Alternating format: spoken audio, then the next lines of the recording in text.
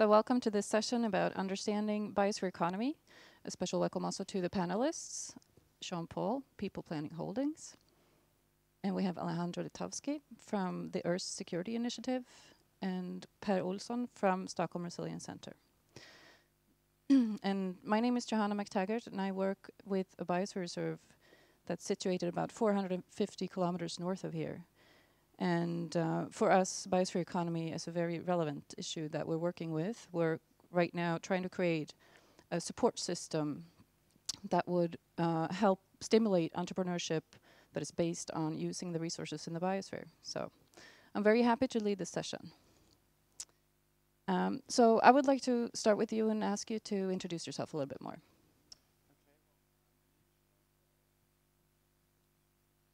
My name is Sean Paul with People Planet Holdings. This is a private equity fund to invest in the expansion of social enterprises working at the intersection, I'd say, of rural livelihoods and green economy or biosphere economy.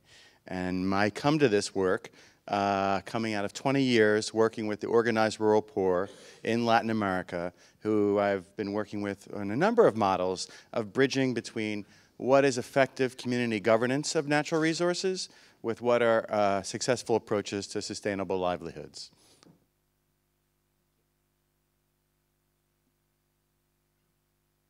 Hi everyone, Alejandro Litovsky, the founder of the Earth Security Initiative. My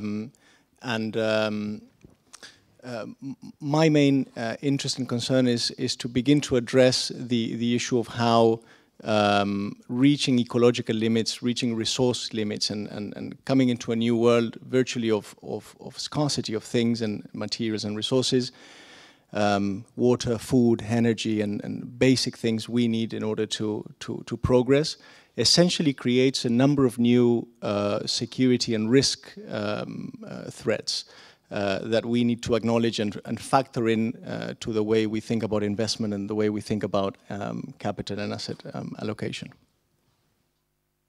Yes, you can hear me, yeah.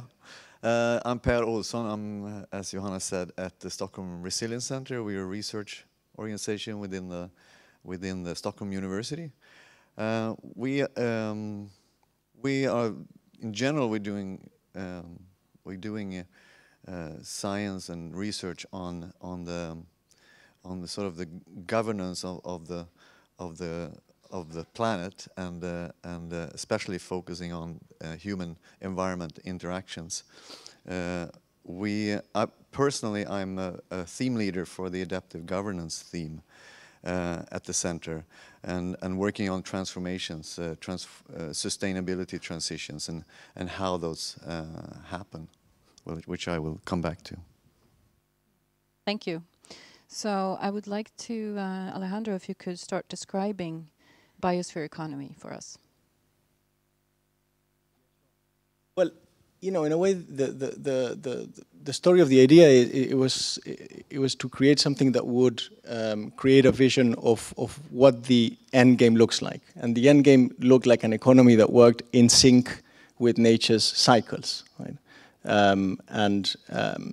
For me, at the time, let's say the most interesting challenge was to see that virtually every single industry that we've set up, and industrial sectors, as well as government and policy regulation, in a way is not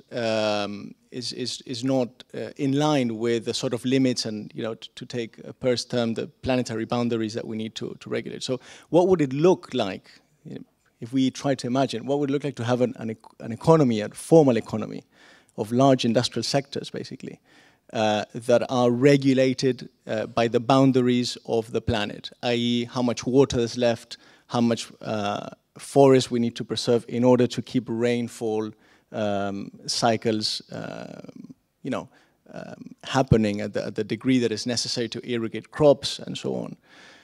And the reality today is that if you look at the agriculture sector, that is not happening. You know, we've gone into a paradigm of very large scale in mechanized agriculture with huge sort of over-pumping fertilizers and chemical fertilizers.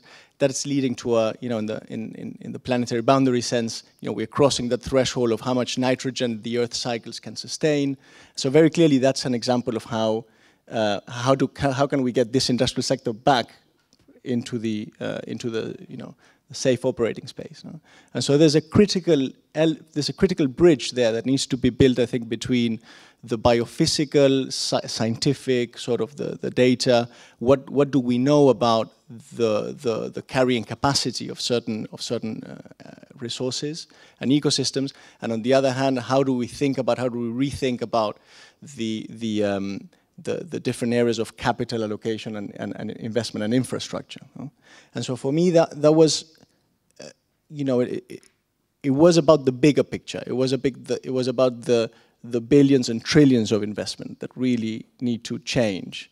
And so the way I came at impact investing and the smaller projects, the sort of inspiring cases of eco charcoal in East Africa, or forest conservation in the Amazon, or sustainable fishing in a coastal community in Asia. The logic was that actually these were, the early indications of a broader vision of actually how you could do fishing, or how you could deal with agriculture, or how you could deal with forestry, right? And so that's essentially I think the key point is that within a vision of a biosphere economy, inherently you have the question of how do we scale up these approaches? And if we are, investing capital, some of the investors here are thinking about, in the threshold of 1 to 10 million for particular projects, and that's exciting. That's terribly exciting, and you're obviously dealing with a number of huge constraints because the system is not geared to that. And so, if you're trying to do, I was involved in a project in East Africa with biochar, and basically a huge driver of deforestation in East Africa is that people are going and cutting down the forest and turning it into charcoal to be able to cook, to be able to have energy, and so on. And how do you change that? So you had the typical entrepreneur, very small scale, that was looking for investment from people like you, that had developed a very simple technology, and this was basically old oil tank or barrels, rusty and the whole thing, that they cut them up and they created these little ovens where you would put biomass in and you would cook it and then have biological charcoal that prevented people going off.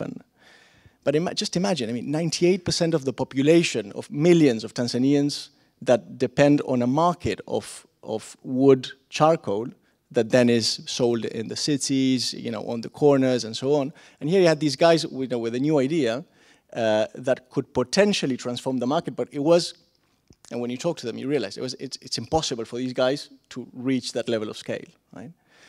And so I think for me, it's always been a question of how do you work with that early stage investment that will enable them, to prototype, to learn about how to rival the distribution networks that are happening in downtown Dar es Salaam and other Tanzanian cities, and progressively create an imitation effect and create the industry.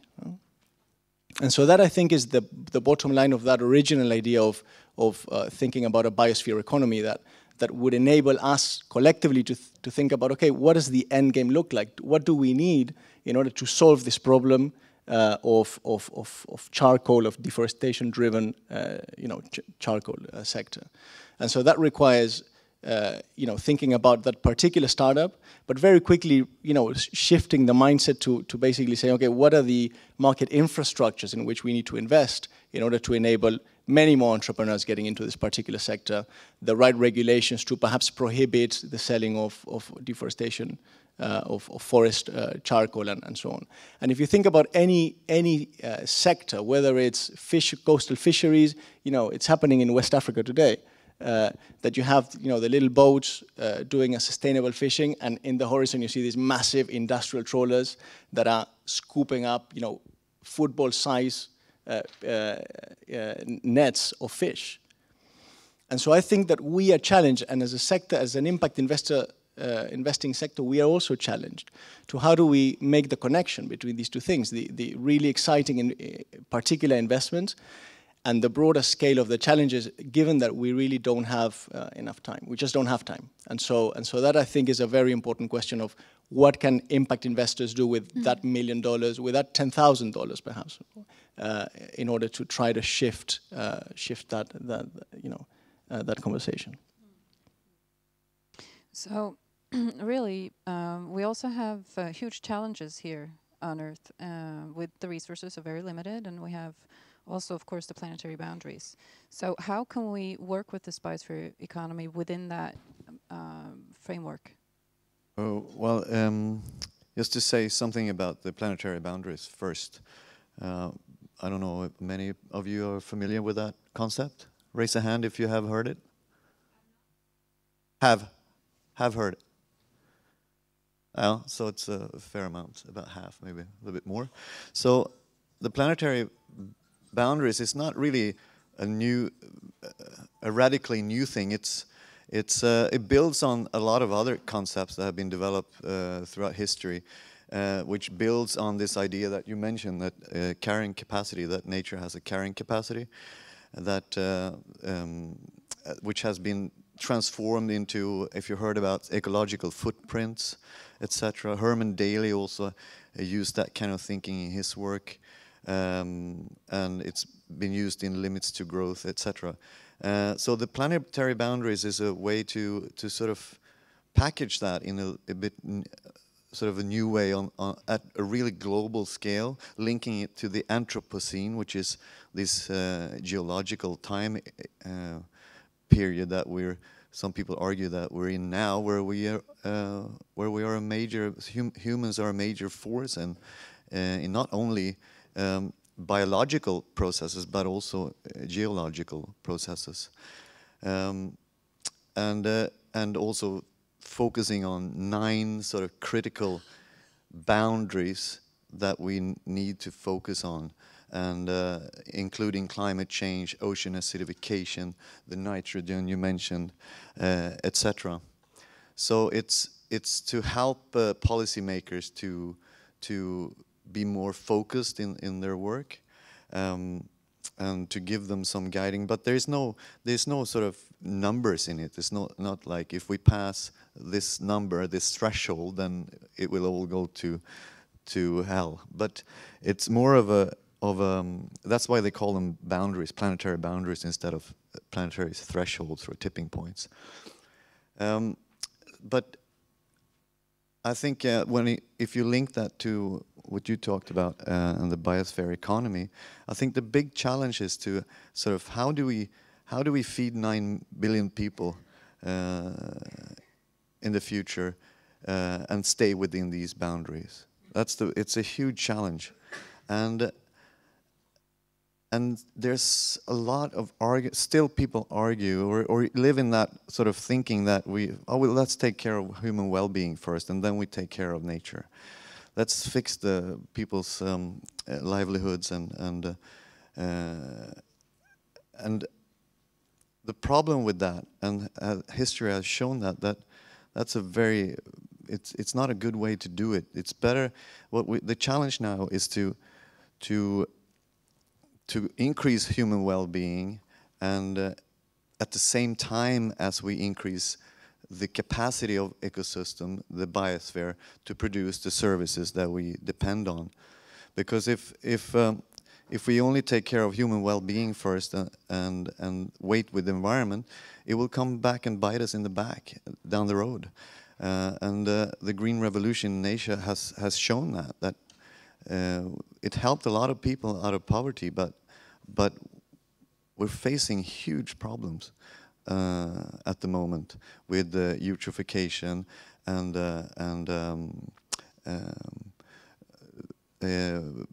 almost poisoned soils, etc., and also ruined a lot of social structures in the process, and reduced diversity, both cultural and biological. So I feel like that's the link here. That's the big challenge for me, is that raise human well-being and at the same time increase the capacity of ecosystems to generate service. I want to make that point again because I think it's a key in this. I stop there because otherwise I just go on forever. I should also actually mention that we will hopefully have some time at the end for questions from the audience. So if you have any really clever thoughts about things you want to ask us, then feel free. At the end of this session, we'll have 10 minutes perhaps. So, Sean, what does it mean to move capital into biosphere economy? I think clearly, I think one of the things we're hearing, you know, when we look at business or development, poverty reduction, there's a clear end business. We're all, typically focused on financial and economic considerations. I think a lot of the conversation is saying, well, we also have social considerations that need to be valued. And I guess we might agree as a panel that we need to look at it together with the environment. So when we move capital into how do you support, I think there was some good framing that we heard earlier today around this issue of scale and scope. And when we look at a biosphere economy, we know we need to look at a systemic approach, a holistic approach. Yet there's a real challenge in doing that and moving capital into a holistic approach where there's a lack of focus. And when we have a, you know, traditional something that has worked for us to a degree in business, to, you know, focus on doing one thing really well and do a lot of it. And that creates silos and unintended consequences. So how does one move capital into a biosphere economy with those kinds of challenges? I think we need many kinds of capital. Just to give one example, some of my work wasn't investment capital, but it was the ability to create in Honduras, getting communities to manage and protect their water supply. And they self-finance that, so that they charge a voluntary fee to pay for potable water. That fee is managed by community water boards that are elected by that community. And that becomes a seed fund of that community that they're able to grow, and that money goes into assuring clean water, planting trees, and it's been growing. So that's been replicating. It's been a self-replicating process of communities teaching communities how they can self-finance access to clean, potable water. In that case, outside capital was technical assistance, grant finance, technical assistance, but the ultimate sustainability depends upon those communities managing their own funds to invest in their own land and resources. When looking, and I think that's one kind of fund. What I'm really excited about right now in looking at this biosphere economy, I think we're really at the early stages of impact investment and social enterprise in this arena. We're beginning to see debt. There's ways that trade credits, trade finance, so coffee. I've done a lot of work with coffee. Coffee co-ops want to sell their product at a premium price on international markets. There's a lot of increasing instruments from, I'd say, social lenders. And there's beginning some learning of more mainstream lenders that's actually a good business to lend to organic fair trade coffee co-ops that are selling to, you know, large international buyers. What's missing in that equation, and we see this across the board, is the lack of equity. Help these enterprises, whether they're inspired by nonprofits or you know, values-driven entrepreneurs, that we're seeing just a chronic lack of equity to help these companies grow smartly. So that kind of equity can go into a more traditional, can go into what we see a lot in the agricultural sector in the developing world is often organized around co-ops or farmer associations. And I think there are alternative approaches to how you can move patient capital to support farmer associations that are based on revenue participation. And we're seeing that work with commodities like chocolate, spices, tea. So I think again and again we're able to see different kinds of capital. I think we need an ecosystem of capital types to meet an ecosystem of needs to help social enterprise grow in building a biosphere economy. It includes grants, it includes lending, and includes different kinds of equity. And I guess the other thing I'm pausing on this point, moving capital. Capital can only move, I think, successfully in this arena if there's good governance. So, and governance for me really begins with communities. Hopefully there's a strong and effective state. But I find that often in my work, it's really been relying on local good governance. So what are communities doing to really exercise and assure good governance decisions that I think is essential for capital to move effectively. That's very interesting, because that's what we're seeing also in the innovation system that we're building right in the intersection of local indigenous knowledge and more scientific knowledge, where you need that kind of community involvement in order to have a successful system, I think. But we're just starting this now, so we're kind of testing it out. But there's definitely a role for science and scientific knowledge in this innovation system. So how do you think that this support system would spur the biosphere economy when coupling scientific knowledge with indigenous knowledge? Say again. What? I didn't understand. I didn't understand the question. Okay. Say again. So, what role do you think science will have to spur the biosphere economy when coupling that knowledge with indigenous knowledge? Well, I think science can help both when it comes to you know, the ecology, understanding the biosphere, understanding the dynamics that you talked about that we need to be sensitive to, just to understand how they work. You know, how do you live with very dynamic ecosystems? Sometimes, how do you live with that uncertainty and change, and that you have and you have ecosystems, forests, etc. There are very complex systems, and there are thresholds, etc. So if you push too hard, they might flip and become a grassland, or you know, they have. So just understanding that dynamics is one thing that we can help with, and we do a lot of work on that at the center. A lot of the ecosystem dynamics of coral reefs, forests, you know, agricultural landscapes. So I think that's one thing where we. But one thing that I feel like we also can help with and get in be in the way that we can be part of this process is that, and that's closer to what I'm doing in my work, is that this knowledge about transformations and how transformation happens, and how these sustainability transitions happens, because there's a scientific knowledge gap there, because science and especially in my field of sustainability science is very good at telling us how bad things are and showing us the state of the planet, etc., etc.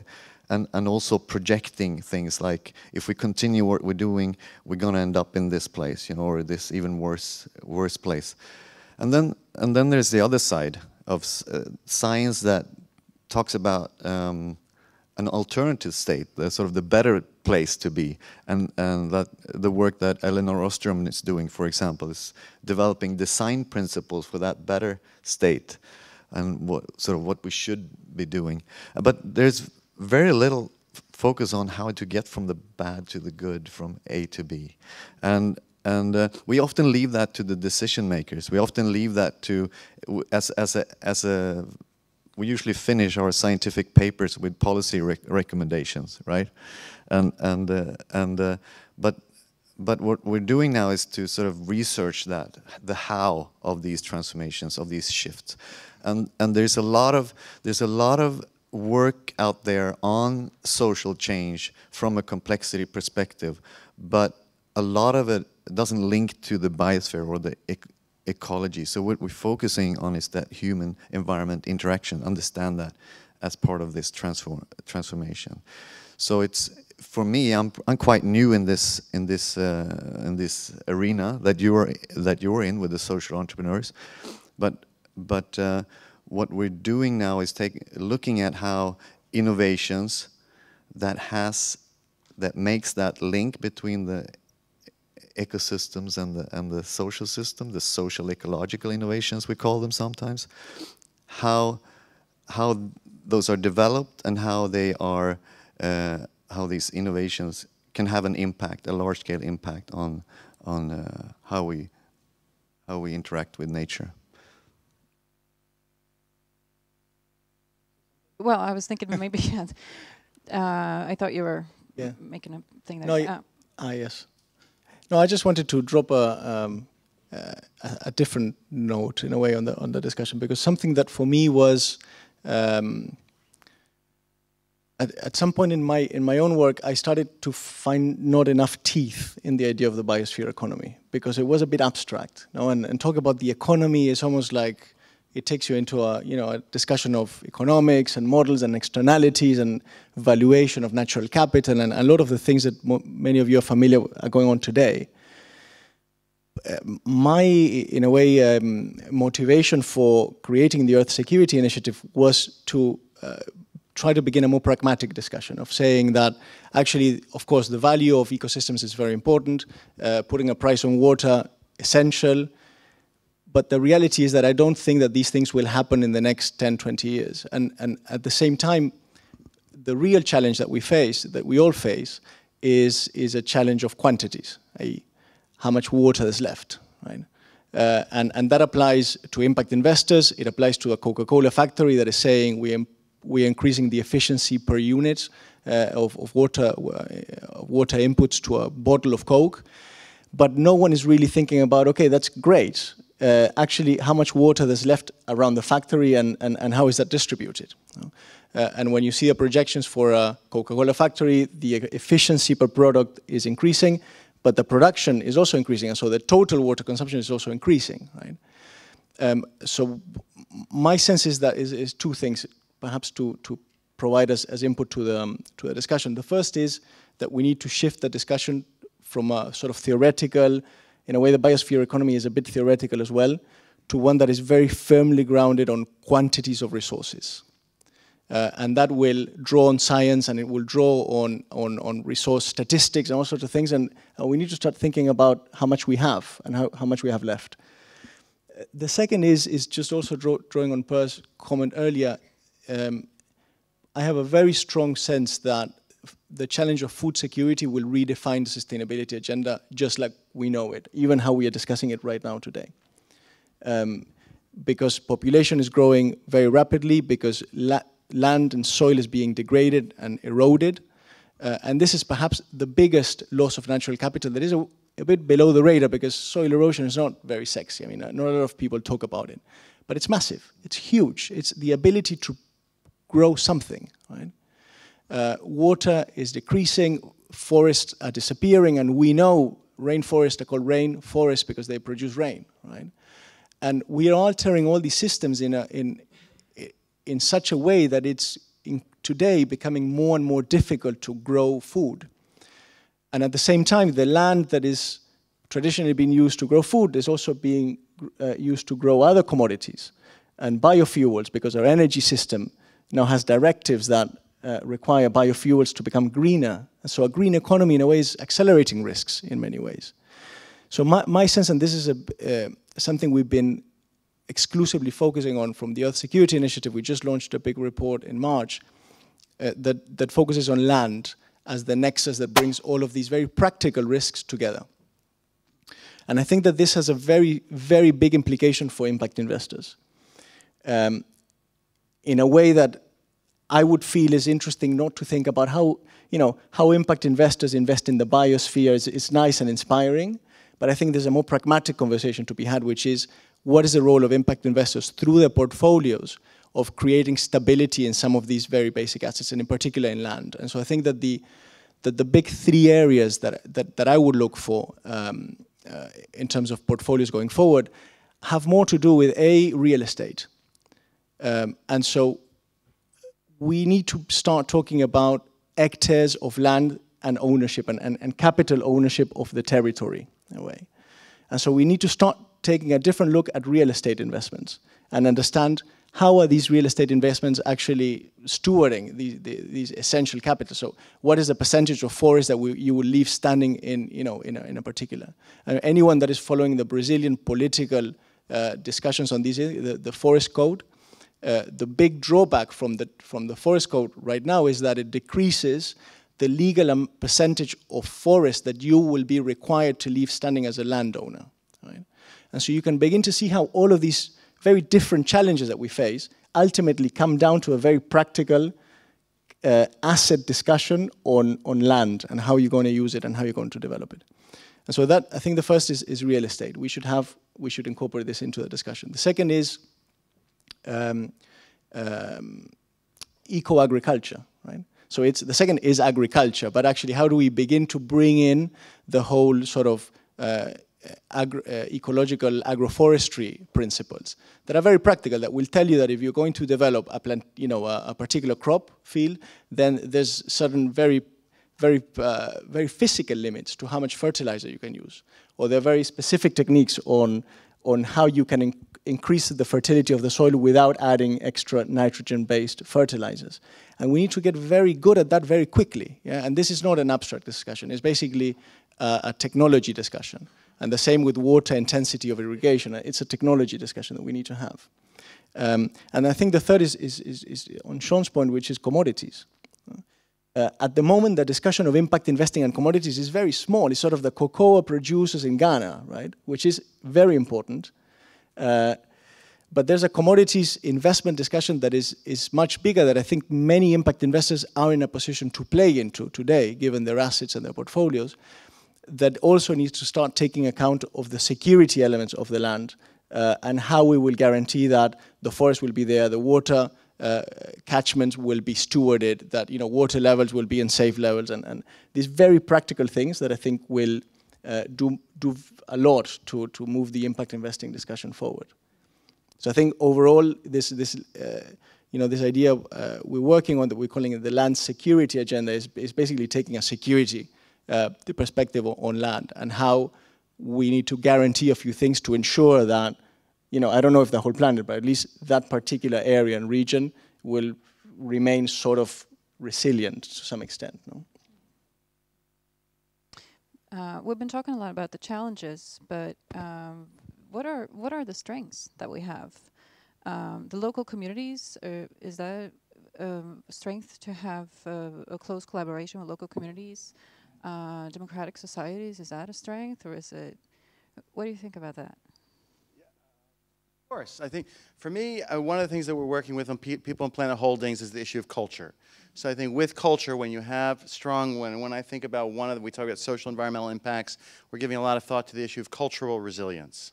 So especially with indigenous communities, we see that there's a lot that we're able to succeed at. You're able to leverage what you might call social capital, community service that contributes to ecological restoration, that contributes to making sure there's reliable water for farming, for an activity that would be primarily commercial in nature. So I think that we do see a lot of trends. One trend I'm excited about with international trade is there's a current evolution happening with fair trade. And one part of that evolution is direct trade. So the idea of, I want to know where my food comes from. I want to know the farmer or community that made that food for me. And what we're seeing is with those trends, one, I think it helps, it responds to a conscientious consumer, but we're also seeing it eliminates a lot of the middlemen in the traditional commodity value chain. So what that means for the farmer is, I'm actually just in Belize recently, and we're seeing actually prices are going up to the community. The revenue captured by the community is going up. They get to do less work, make more money with direct trade relationships compared to what they were getting with fair trade organic. So I feel it's good competition for fair trade organic. How do we continue to improve value to be able to, from communicating the social environmental value? I think one of the drivers is the conscientious consumer. And I think that really is allowing a lot to happen with commodities. It's most developed with coffee, but I think there's some really important developments with palm. If you don't know about palm oil, it's in pretty much everything. We probably use it every day and don't know. And it has pervasive effects in terms of what causes drivers of the loss of the rainforest, whether it's in Africa or Latin America or Asia. So now that there is a call for just standards of sustainable palm. So there's been some new efforts around that. How would we make palm oil? Palm oil, it comes from originally from Africa. It's a nut. We squeeze it. It's vegetable oil. It's in industrial products. It's in our food products. And there have been really only very early efforts to declare some standards. And there's a huge demand. So I think these are some of the examples. We can do it by standards, by looking at these international trading relationships. And I'd say, lastly, I think there's a lot around local living economies. How do we make this work at the local scale? I think part of it we need to think global, but make it work local. So I think there's a number of examples I see in the United States where we see business associations building around the country that are promoting local. So I think that's another part of the solution I'm excited about, is really seeing how to build the bridge between supporting local living economies engaged in global trade. Great, great, thanks. I would now like to have some questions from you, if you have any questions. You should have a microphone also.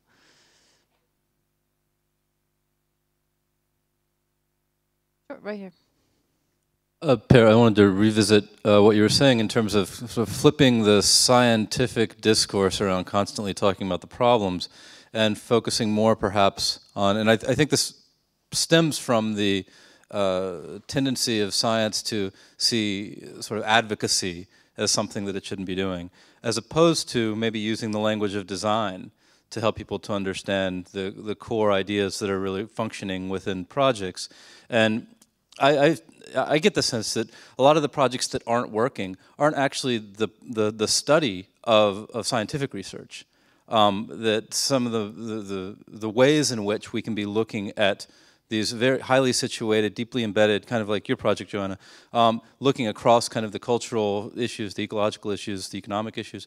And I'm wondering, in terms of the Stockholm Resilience Center and the work that you're doing, what's happening within that to be able to focus more sort of research funding, attention on being able to tell these stories in order to communicate the science, as opposed to the other way around, which is usually kind of a shock and awe tactic of scaring people of how bad things are, and then eventually, if you're lucky, you might get to a story about what humans are actually doing about it. Good question. I think I would say my sort of spontaneous response would be not much is done for that. It's just what you described. Most funding, etc., is for that sort of general way of doing science and what they produce. I think there's another thing to that. Why just talk a little bit about that? Why I think a lot of scientists do a lot of this catastrophic kind of science and communication. I think there is, because media picks up on it, right? And if I'm a scientist and I want to be seen, like we all want to be seen and appreciated. So if I'm a scientist and I have some stories and the story about the catastrophe, how we were full speed ahead towards some cliff, that will get attention. But a story about a more positive sort of something they achieved, like a community achieved in Western Sweden, so it doesn't get the same attention. So as a scientist, I sort of, oh well, I got a lot of attention there, so I continue doing that. I will do more of that. I think there's this kind of relationship there, but I feel like it's almost like a slow movement, I think, within science to as a reaction to that, actually, to sort of focus more on the positive stories or the storytelling of how things went well in one place. But the problem with that, of course, is we have to get away from just being descriptive and just sort of saying this is how it worked here, to more doing comparative studies of a lot of cases and really try to tease out the key mechanisms and under which conditions these kind of transformations can happen, etc. But I would say that the funding structure is still, I would say that a lot of the funders, at least in Sweden, don't know what to do with that kind of applications that we send in. They because they're transdisciplinary, because the problem is of that character. So you have to be transdisciplinary. So So it ends up between the chairs, you know, when these projects are going to be evaluated, oh, is this social science or is it natural science, you know? And there's a, I would say, very, very, there's a slowness and a rigidity there that is not encouraging this kind of work that you talk about. Yep. Okay, thank you. My name is Anna Balkfors. I work with the Commission for Socially Sustainable Malmö. Thank you for raising some very important, interesting aspects. My question is about what do you think about measurements to be able to actually show the effectiveness of implemented issues and the effect of sustainability and social impact. We all know how to draw on dollar sign, and we know the drawbacks of GDP. What do you think about to be able to agree upon a new way to measure outcome? I'd say I feel that we are in the early days of having a streamlined approach to measuring impact. And there are a number of experiments out there. One that I've been engaged with is B Corp. That's one new standard for benefit corporations. It's coming up with a standard. If you were a for-benefit company, how would that be defined? And there is a relatively new organization that is accrediting people in the U.S. as B corporations, and I know that's kind of taking off in a number of places internationally. Related to that, I think the system that has the most traction around it for ratings is for investment and impact investing is GEARS, and I know they're presenting later at the conference. But again, I think it's a system. If you think about what it took to have standardized practices in financial accounting, right, that didn't happen overnight. There were decades to come up with a standardized system for something as relatively simple as financial accounting. But I think we're really at those early days of figuring that out for the impact space.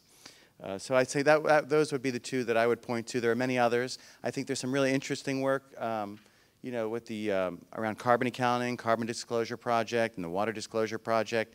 I think some of the more interesting work I see for companies is that are beginning to develop environmental and social balance sheets. So in addition to a traditional balance sheet, it's beginning to look at what are the positive and negative social and environmental impacts that their business is having. I think that's fairly, I'd say, innovative, far from a mainstream practice, but there are some significant companies that are beginning to do that. Do we have any perhaps more? to add to that, which you mentioned GDP, and I think that there's a very active discussion at the moment around this. There's a commission formed by the World Bank that is, you know, working with 6 countries. India is very involved, and that needs to change. I mean, it's obvious that needs to change. You know, today the way GDP works, if a country is driving deforestation, GDP is going up because it's increasing the goods and services that are being accounted for in the economy. If you stop deforestation, then your GDP is very likely to go down. And so I think there's a lot of experiments, and Rachel Senior, are you here, Rachel? No, she's from the Finance Lab. They're very involved in that sort of discussion, and also how do you account for externalities. If you ask me personally, is this being translated to the impact investing sector? I would say I don't think so. I mean, there's a lot of initiatives working with metrics and how do impact investors report on the results and so on.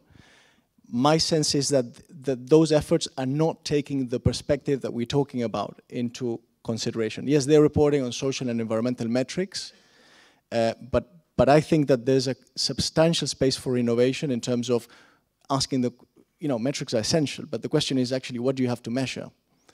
So if you were telling us that there's a new redevelopment in the city of Malmö, in the harbor, and they're going to change this and that, then clearly there would need to be a number of metrics put in place to that.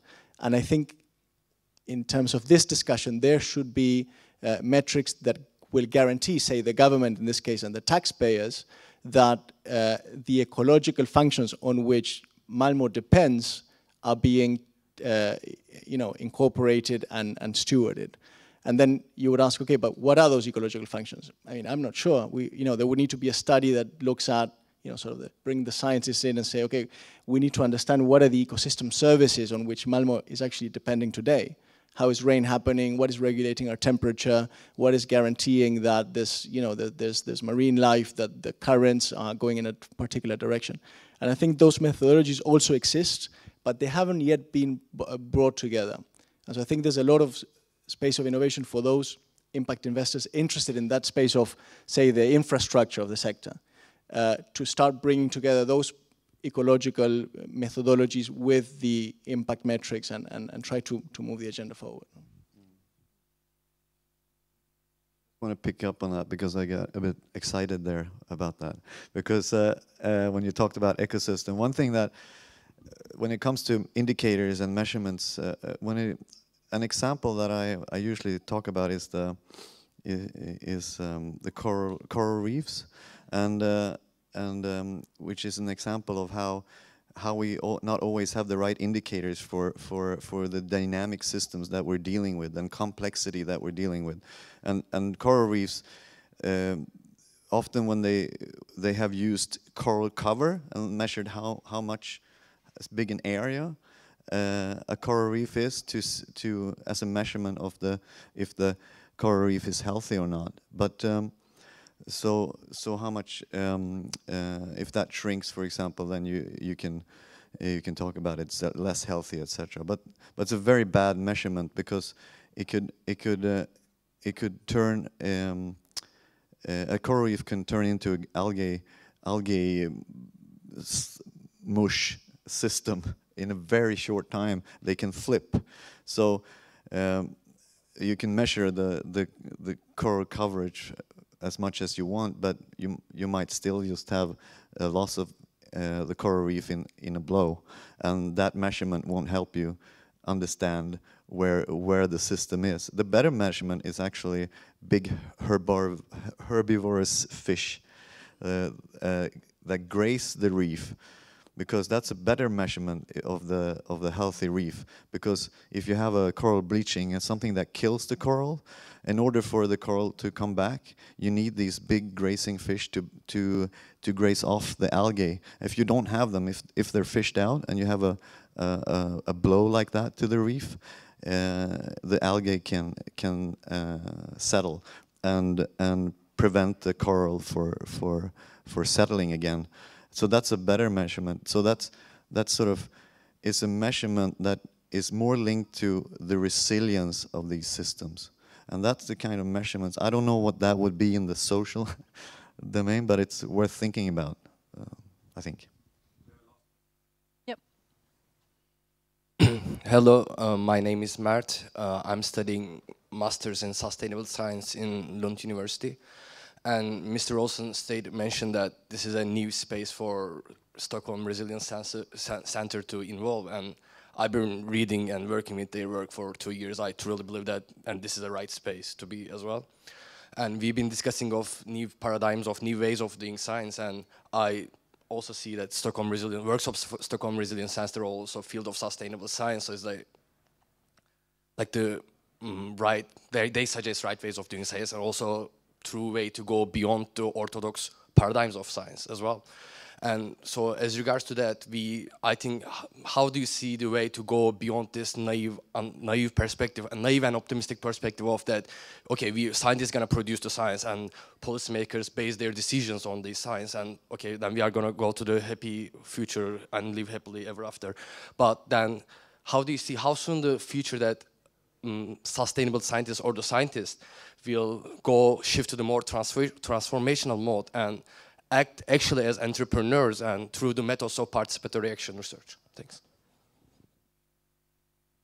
I agree, and David, you touched upon that too. That the old way of decision making, I think, is a very scientific, bureaucratic process. A science deliver, knowledge to the decision maker, and then decisions are taken top down. You talked about that, top down, which doesn't work very well, and we've seen that.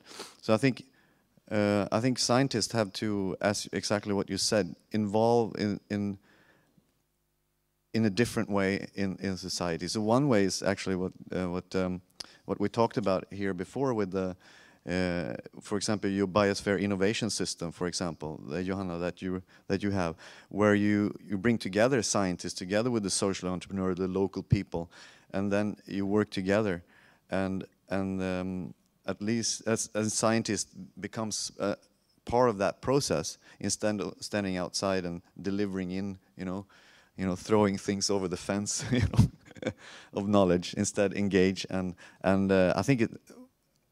At least I come from natural science, and I think it scares a lot of them to do that, to engage in that way. But I think it's changing. I think it's happening, and I think there's also some literature on it actually now, how we can engage more. Other disciplines have much longer history of engaging with communities and doing action research, etc. So it's there, and we can learn from them, of course. All right. I think. Do we have time for one more question? Okay. Thank you, Björn. Thank you. My question comes to the social aspect of investment and environmental impact. And when looked at it holistically, we know that there's no economic sustainability if there's not environmental, ecological sustainability, as Alejandro very well put it. And it cannot be ecological sustainable if it is not socially sustainable at the same time. But usually the measures tied to social are financial measures. But there are no specific measures for social well-being and impact of enterprises in true social well-being. Do you see, or are you working in the realm of social well-being and really relevant indicators of the impact of investment in the social realm? I mean, I would agree, with the general characterization, and it seems like the practical challenge is when presenting an investment, we understand financial metrics, and it seems acceptable for the moment that we assume social well-being is improved when you increase income. That seems to resonate with a lot of people. Yet, if you spend time in rural communities, we know that isn't necessarily true, and it isn't necessarily the best indicator of human or social well-being. So I think the only way I've been able to, it's stories. I don't have good quantifiable approach. I think this is something we're struggling with. Stories seem to be one of the ways that resonates. It's good, but not sufficient. And I do feel like we need a new set of metrics to build upon some of the more traditional, currently more acceptable metrics. And one of the challenges around that, again and again, is if you're running a business and then you got to, gather all these numbers. I mean, the cost of collecting data to enterprises is significant around social environmental impact. So when we see in the developing country context, there's value alignment, but it's too costly.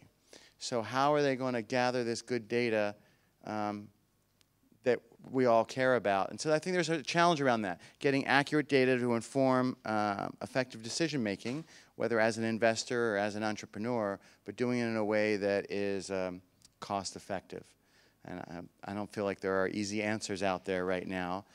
One precedent I see happening out there, they get grant money to support or government support to do the data collection, or you have an academic partner that they come in and do the data collection and work with the entrepreneurs on the ground to lessen the burden. I've seen that work actually often quite well, to help to have an academic partner to work with enterprises. So that's, I think those are some of the answers. Mention well, I think that that linking happiness to healthy environment is a really great idea, and we need more of this. There's two things I think are interesting. One is the Burma, the country, has begun exploring how to do an alternative to GDP that would be something like gross happiness, and this has been published already. So I think that's something to look up in terms of a reference. And the same with the New Economics Foundation in the UK. And the way they both deal with it is by proxies. Right, so what they're asking is, what are the sorts of things people need in order to be happy? And so there's something about education, and there's something about health and well-being, and having time, and how do you account for having time? And I think they're very profound questions, and it would be great if scientists and centers could take up the issue. My only caveat is that we need to find a way to overcome how the fact that economic policymakers and real serious investors, with serious faces, would think that the word happiness is sort of less important, no? And same thing for education, and same thing for a number of things that we care about. So there's almost like a cultural thing there as well, to figure out of how when we link happiness to a healthy environment, how do we portray it as a serious conversation as well that needs to be taken into account. Thank you so much for contributing to us better understanding biosphere economy. Thank you very much.